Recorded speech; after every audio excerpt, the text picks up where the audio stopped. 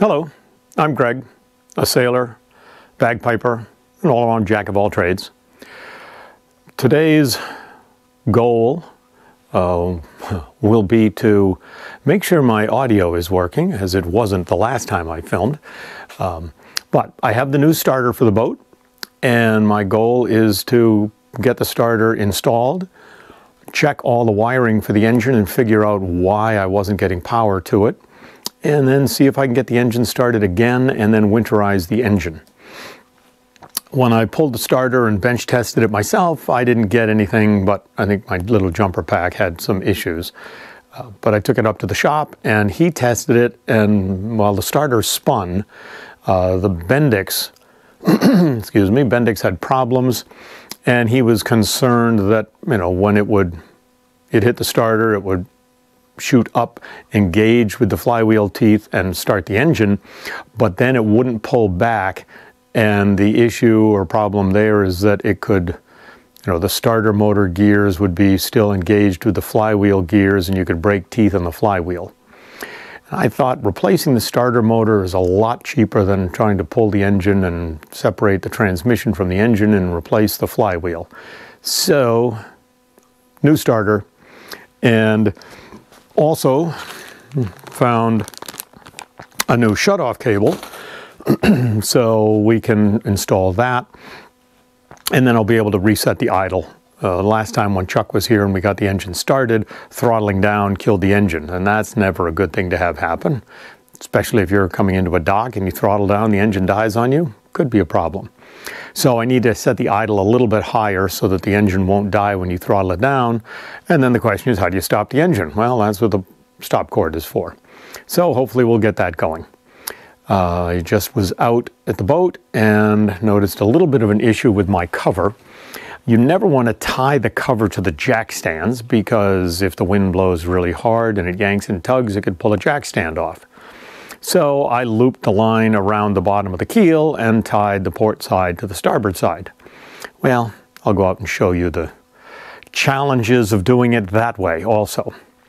I do know some people have taken like plastic gallon bottles and filled it with sand and used those to hang off of the cover to hold the cover down. That may be a way to go. We'll wait and see.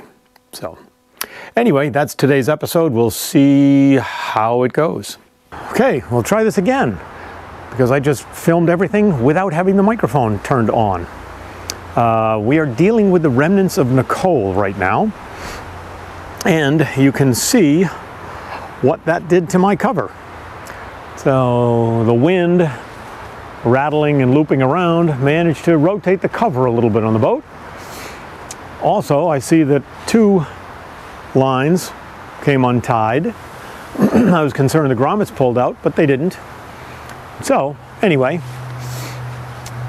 I have to think about the knots that I'm using. Maybe a couple of half hitches is not the best knot, and I should go back to just tying bowlines or some other type of running hitch to help hold the cover down. The rest of the fleet seems to be okay. Covers are still on and no issues with them. So, otherwise, boat looks pretty good. Well, I'm in the boat now. I've got the cover resecured, and now I'm soaking wet. Because of course it started to rain again as I began that project. My glasses are completely covered in water.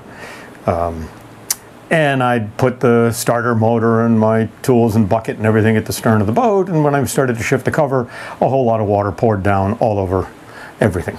Fortunately, the GoPros are waterproof. Not so much other things, paper bags and, you know. But anyway, so out on the boat now, and I think what I'd like to do with the engine is check wiring first off. And I also brought out some sandpaper and some dielectric silicone compound, dielectric grease.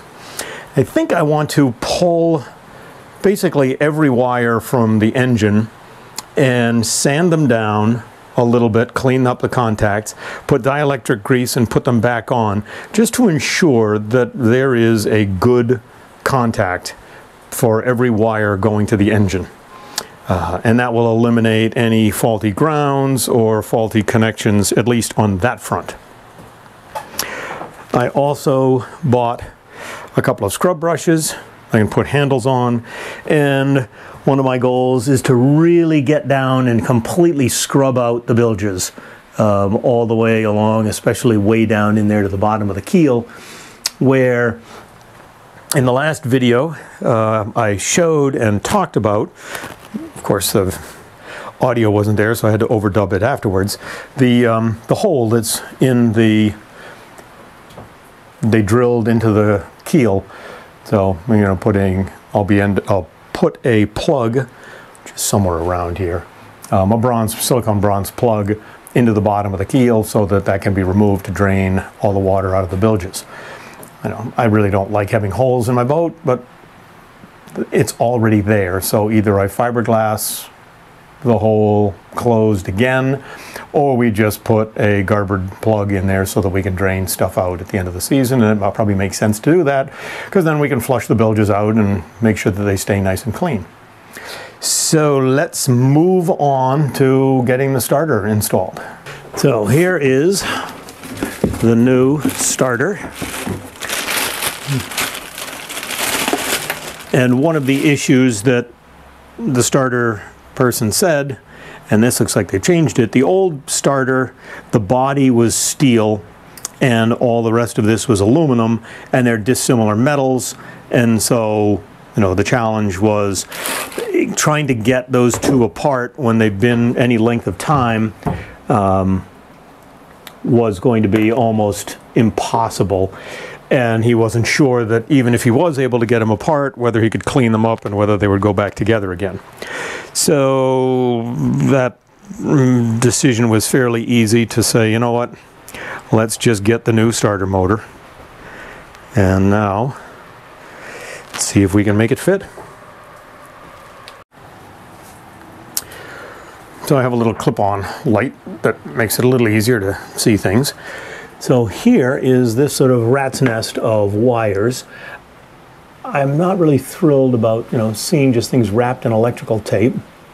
Here are a couple of wires that aren't connected to anything. These two go into that little thing. So, there's got to be this, I'm assuming, is a loose connection. Doesn't stay on there very well. I can probably crimp that down a little bit, clean it up somewhat. That looks like it's going into water, so I would assume that's the high temp alarm, which I have not heard any alarms go off when I turn the key on. Here are all of the wires on the back side of the alternator. Somewhere there must be a low oil pressure sensor. Oh, sorry about that. Here's a ground. There's the oil filter. All right, right behind that is another plug that's fairly loose. So that one is probably the low oil.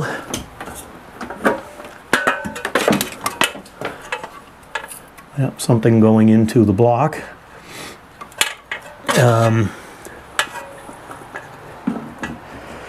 So, and then, here is the wiring harness that's coming back from the instrument cluster. And somewhere on that harness, there's got to be a wire that peels off and goes into the main system to get power. And that we've got to track down, because I think that's one of the issues, in that why we weren't getting any juice going to the starter motor, because there was no power. Again, the wiring is a mess. I mean, look at all of these cut off wires, disconnected wires, capped off wires, float switch, F-L-O-T, cute. So many wires that are just in here and capped off. It's like, well, or no caps. Two wires twisted together with no, nothing. Not great, not the way it should be. And you can see a lot of corrosion on all of these wires. So I like the original Bristol Yachts, Bristol, Rhode Island panel, and would like to keep that if at all possible. I think most of the fuses look like, the fuse holders look okay. Maybe we can clean those up. And then replace a lot of the switches. See if we can find something that looks original to replace all of these other ones. So, anyway, we'll, I think this switch must be to switch back and forth between the voltmeter and the batteries so we can see how much charge is in each battery. I'm procrastinating from the starter motor, obviously. All right, let's get into it. All right, well, I pulled the instrument cluster again, and only Chuck were here. He's got better color vision than I do. Maybe he could figure out some of the color wiring, since I'm color deficient. They say men don't read instructions. So, looking at the wiring from the cluster, you can see this is the whole cluster. A couple of connects, goes down here. One lead goes to the starter motor. One goes up to, well, that's the ground. There's the ground.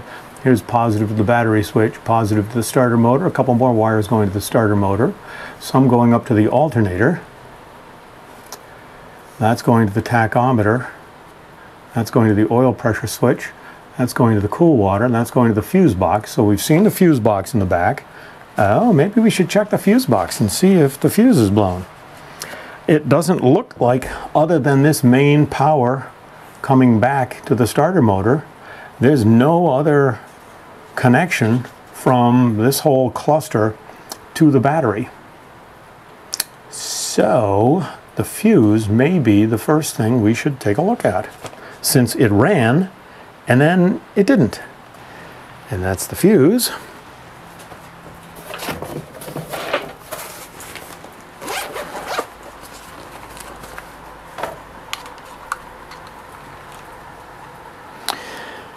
And we want to be checking resistance, which is ohms.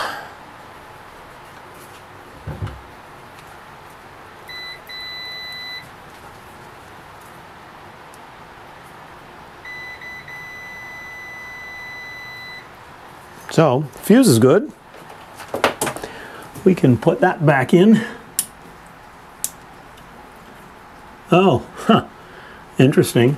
Well, here's one wire to the side of the fuse. Oh, and it's all corroded. It does fit on loosely.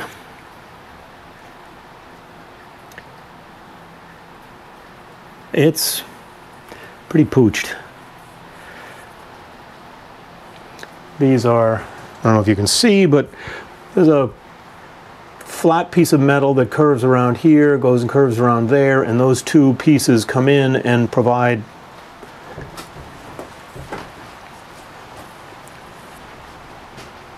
the pressure when you slide it on to hold it in place. This one is so corroded, most of those, at least one of them, is missing. So I think we'll cut those off and replace those. And then put the starter in and give it a shot. Seems like a good way to go at this point. Well, surprise, surprise, these two rusty looking screws came right out, and I was able to pull the whole fuse panel, fuse holder out, and you can see all the corrosion on these contacts. Unfortunately, my sandpaper got a little bit damp when the water came off the cover. I may have to go down to my workshop and get another piece of sandpaper. I know, you're cringing at what I'm doing to my jackknife.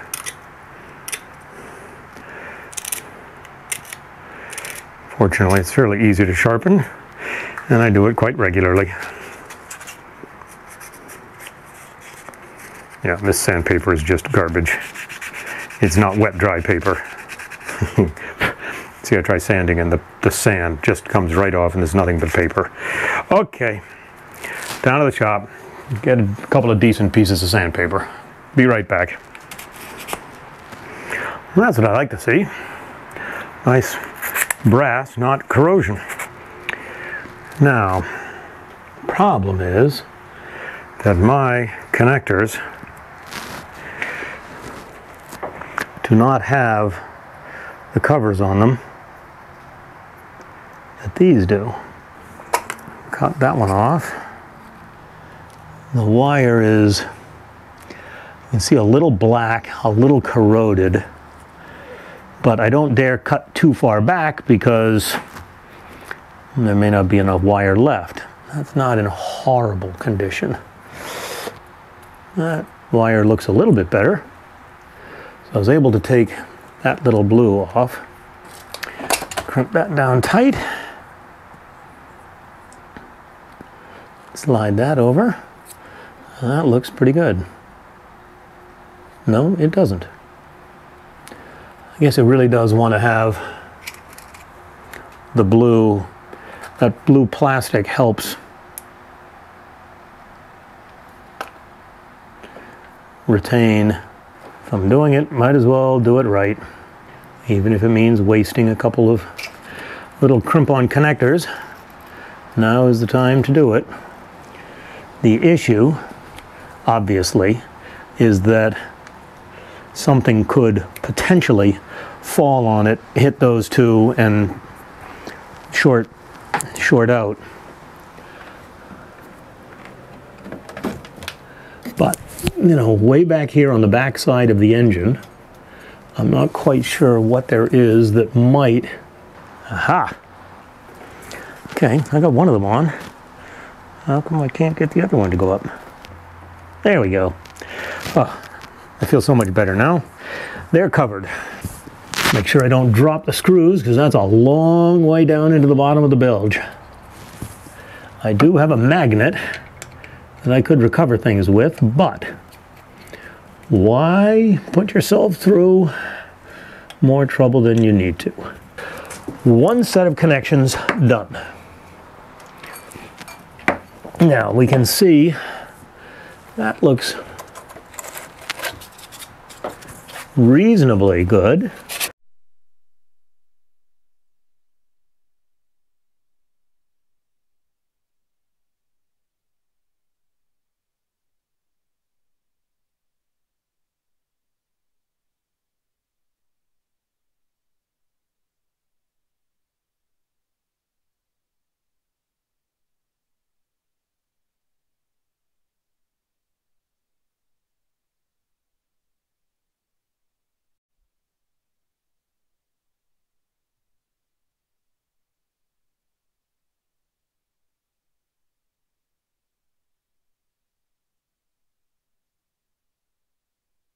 Power connects to that one. Then there's two other wires that tie in to the starter motor.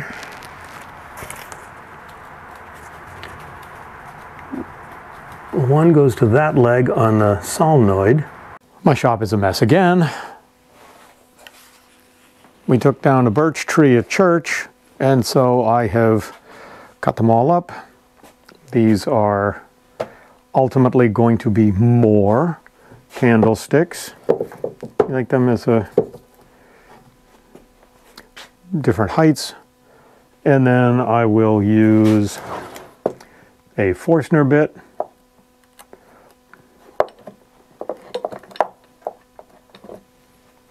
drill a hole in the top of it that's the exact same size as a tea light candle, and we'll have more candlesticks. I'm not quite sure why I'm doing this. I already have a box with a lot of them down in the basement that I haven't gotten rid of, but they're there, so I do it. The other thing is my workbench is becoming a mess again. There is the Furlex. I found a new stanchion base at the boneyard. This one got a little bit bent, and that one's not identical, but it's close enough that I think it'll work. These are the halyards.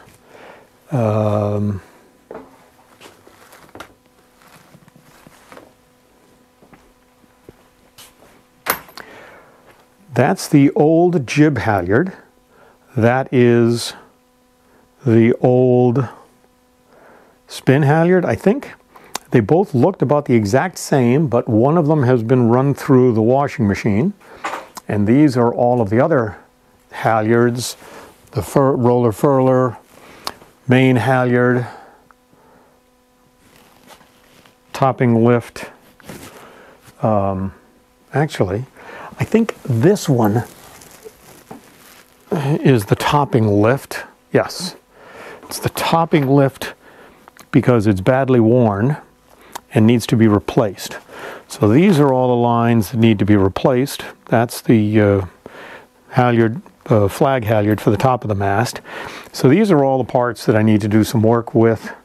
But anyway, it's just handrails that are going to need to be refinished. Just a ton of stuff going on here. I'm going to have to come back down and clean the shop out again at some point. But that's beside the point. I talked to my starter guy, and we determined that the 3 wires that go to the starter, one of them is the main power coming off the batteries for the starter. One of the wires connects to the same terminal, and that is going to provide power back up to the switch. That's where the switch gets its power from. The 3rd wire is the one coming back from the switch that goes to the starter to tell the solenoid to kick in and fire up the starter.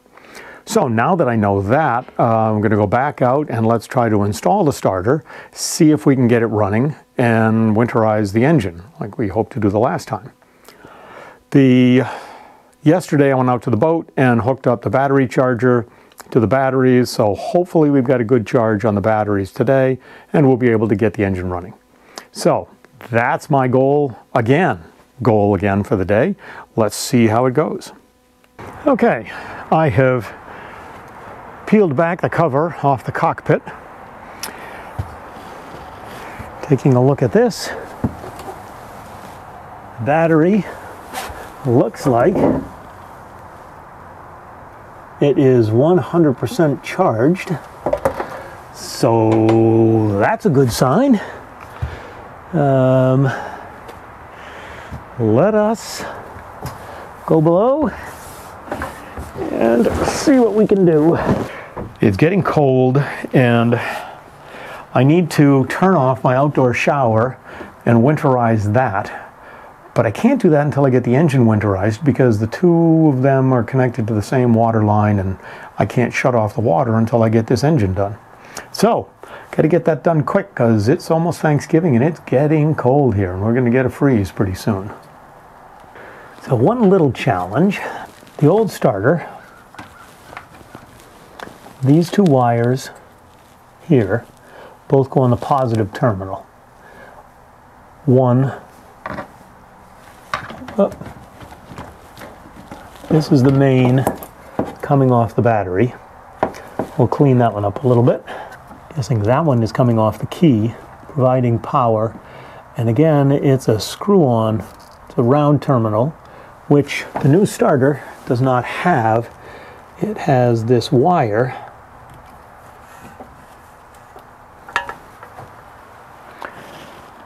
so we may have to cut that fitting off and crimp it on. Of course, wires are different sizes, and so the crimp-on fitting is not going to work as well as I would have liked. Then, where does this black and red? Got too many wires in here. So we will clean up this battery lead right now. Nice shiny brass. I like to see that. So I know starter goes in that way. This lead is going to go there, so there's one of them that's going to click on, and then that I'm assuming both of these, yep, they'll both fit over. Ah, interesting. Okay, I think that goes there. Let's check that out. Yep. So that wire goes to the comes off the alternator. 3 wires coming off of the alternator, according to the wiring diagram. I've got a heck of a lot more than 3 wires coming off of this alternator. Positive going to the battery switch, optional, and then that going straight to the starter. And then 2 wires, here's the positive, coming off of the battery, going to the starter. And 2 wires coming in here, going to the starter motor. I think I've made some progress. So,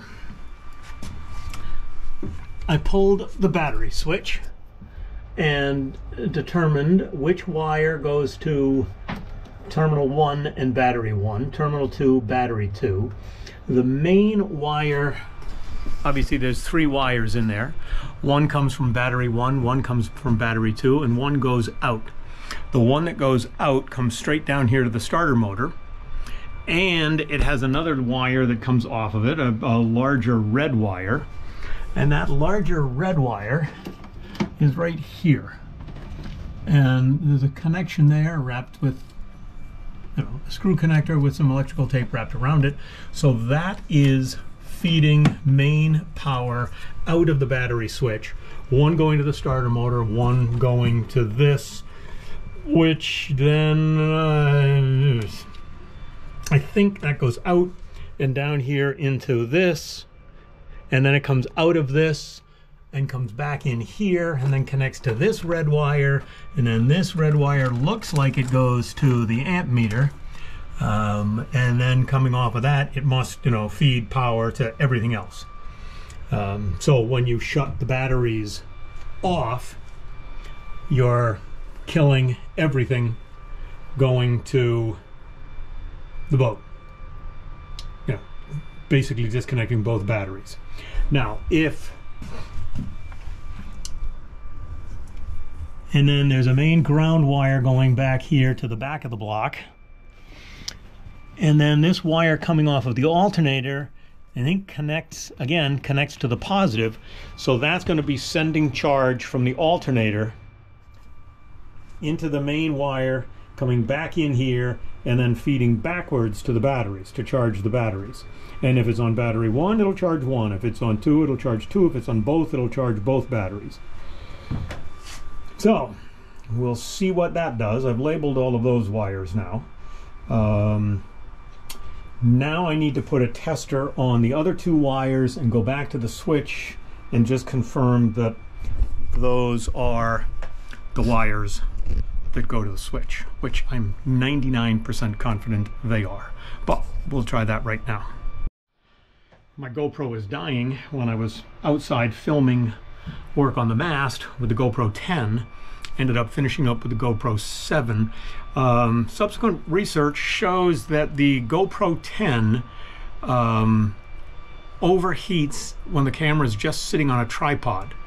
There's not enough airflow around it, and especially when I've got it in this special case that's got the external microphone clip to it. So I think it just exacerbates the problem. There is a setting they talked about that I can change, a tripod setting, which I haven't figured out yet and haven't had the time to try to do it, but anyway, I may work on that at some point. All right, so let's see what we can do to try to check the wires. I don't have one wire with alligator clips that's long enough, so clipping a bunch of them together.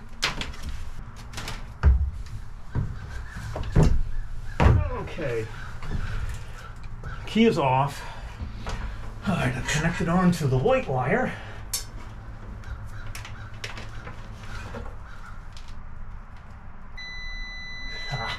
Okay, now let's connect onto the red wire.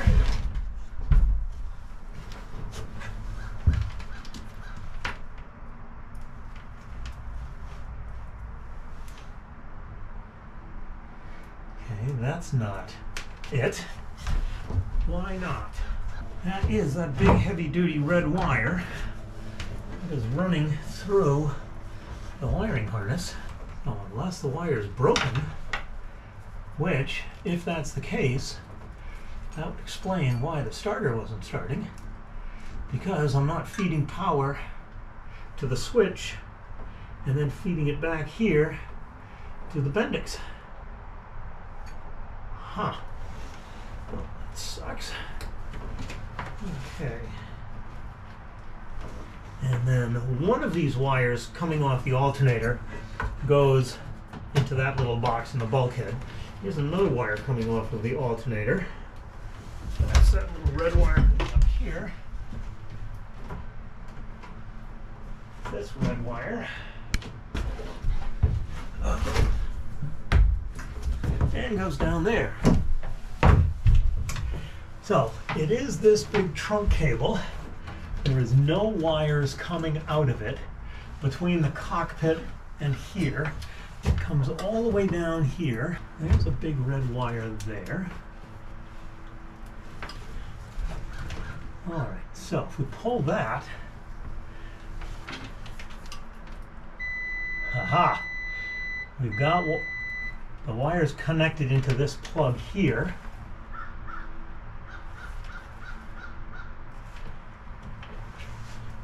That has to go in that way.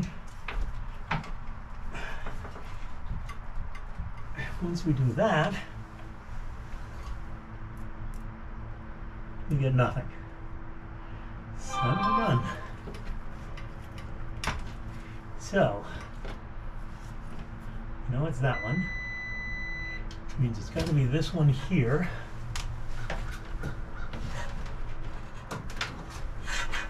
So from here to here, we got nothing. Interesting. Oh, wait a minute. There's another big red wire coming out of this trunk.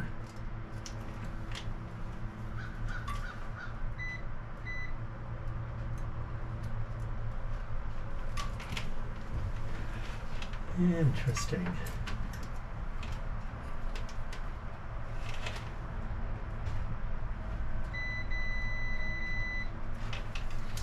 Alright, so that wire goes from the other side of the alternator. Alright, let's check continuity across the fuse terminals. Okay, so the fuse is fine.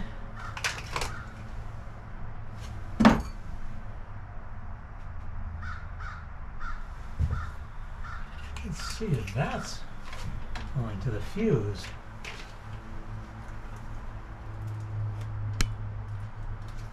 No. What in the world? Where the heck does that wire go? So this red wire that appears to go to the starter motor and goes into the wiring harness somewhere. Wait, I see where it goes into the wiring harness. It's a big heavy-duty red wire. The only other heavy-duty red wire that's in the wiring harness is here and here. And it's not any of those. Where the heck does it go? Aha! Okay. Alright, so that wire from the switch comes back here and goes to one side of the fuse. I think I need to take that block off again. I do see some corrosion on the fuse block, and I think that may be some of my problem in that the fuse is okay, but it's too corroded there and it's not making contact. Cross your fingers. You should get continuity here. Yes, thank goodness. But I get it on the fuse, but I don't get it here. So we're not getting continuity through the fuse. Now the fuse itself is good, but it's not making contact, and we can see how corroded this terminal block is. So that is why we are not getting power back up to the switch, because it's not going across the fuse. Now if I put the fuse in and test continuity from terminal to terminal, I still get nothing. All right, so where does the other side of the fuse block go? Yep, another terminal that is in horrible shape. Now, let's see if we can figure out where this one goes. Red and white wire. There's a red and white wire. And that's a red and white wire going into the wiring harness. Okay, well, let's put it back on here so we don't screw up. Okay, so that goes into the wiring harness as a red and white wire. That little pigtail coming out of the wiring harness dead ends, so I don't need to worry about that. There's nothing else coming out of the wiring harness going all the way out. So now let's hook on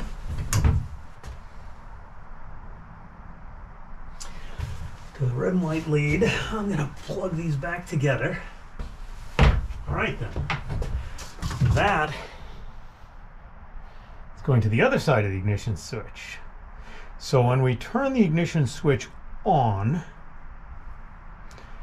we already have power coming to one side of the alternator, no, two sides of the alternator from the battery lead.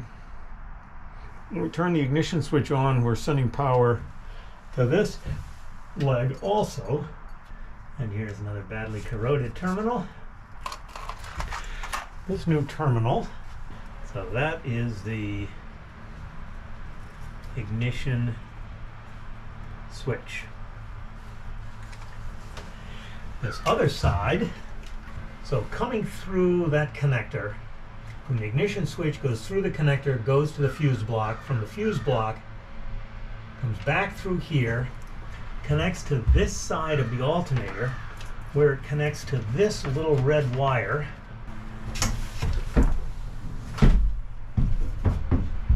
That's this wire, this wire.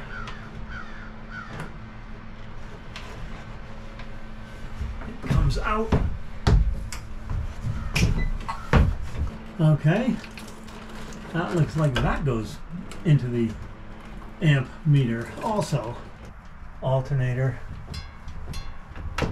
battery. Those are those three wires. So we're taking power from the battery, we're feeding it into the alternator, we're also feeding it into the fuse box. The fuse box is then feeding it to the ignition switch, which is bringing it back to the Bendix on the starter. Piece of cake. We need to connect those together.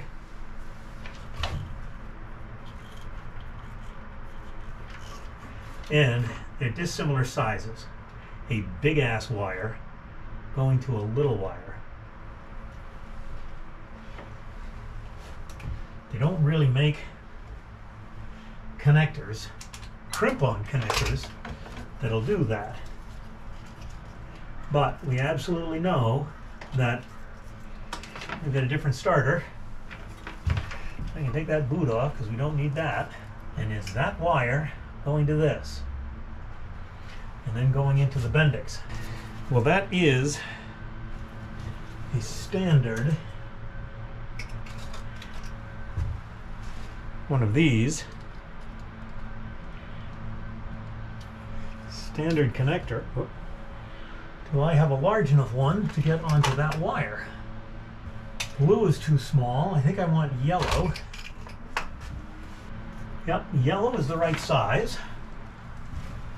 And I'm all out of yellow crimp-on.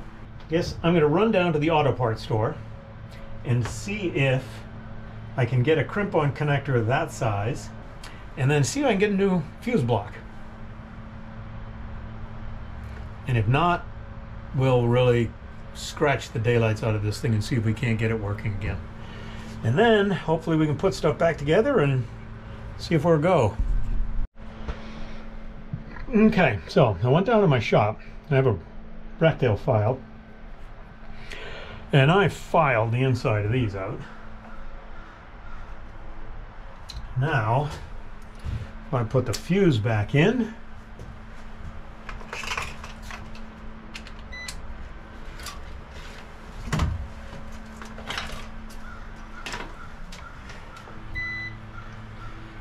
now if I test across, okay. Now I'm getting contact through the fuse. So the next step is to reinstall this. You know what? Before we do that, why don't we try connecting these, and then we think that power, this terminal connects to the starter motor and gets positive. So we're connecting that. I'll grab one of these little things, make my life a little easier. So that should go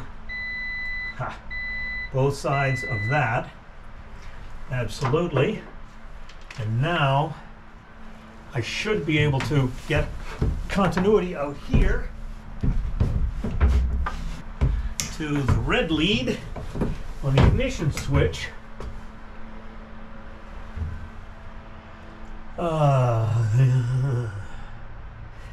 Which is going to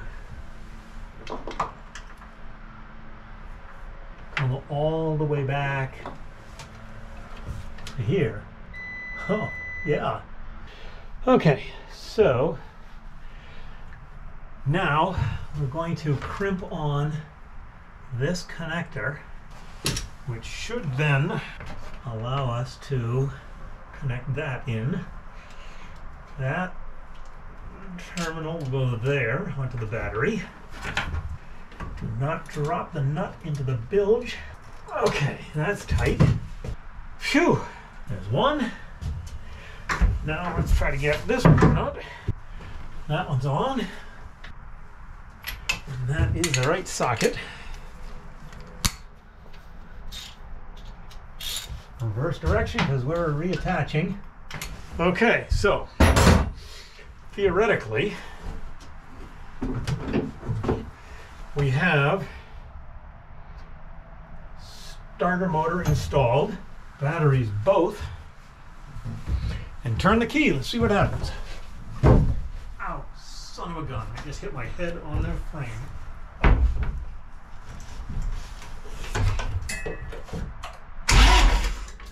Well, that was freaking awesome, because we got this new starter motor to turn over. I am now going to go turn water on and see if we can get this bad boy running. We'll fill the bucket up with water. Intake will pull the water out. Run the engine a little bit. Get it warm. And then I will shut the water off, pour the antifreeze in. We'll suck the antifreeze up and run that through the engine. All right. Got water filling the bucket up. See if we can get this bad boy running.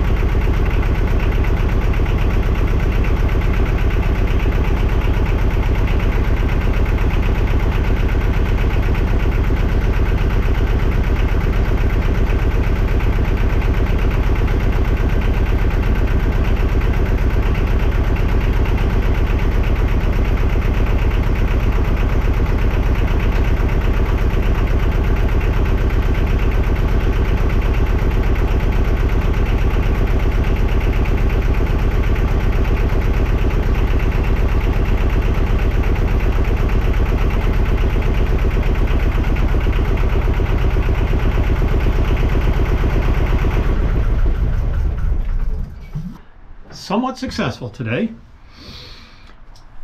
I have figured out what was wrong with the engine, why it wouldn't start, new starter motor, wiring is all connected, all the contacts are cleaned up, and I've discovered that it is in gear. So there's a problem in the transmission. I can't get it to go into neutral. I don't know if it's the shift cable that is broken, frozen, or whether it's in the transmission. I'll have to figure that one out, add it to the list of things to think about. Fortunately, the propeller is not on the boat, so the shaft is just spinning and not risking injuring anyone. But the engine is now got antifreeze pumped through it, so we can, put it to bed, and now I can drain all the water lines for the outside shower in the house. So I'm going to cover up the boat, disconnect the battery and pull that out, and call it a day. Successful day. So if you like this video, please click the like button and subscribe if you want to get more updates and as new videos get posted. So thank you for watching. Hope you enjoyed it. I certainly am thrilled that we've got this far along. So good progress today. We'll keep going. Thanks. Bye.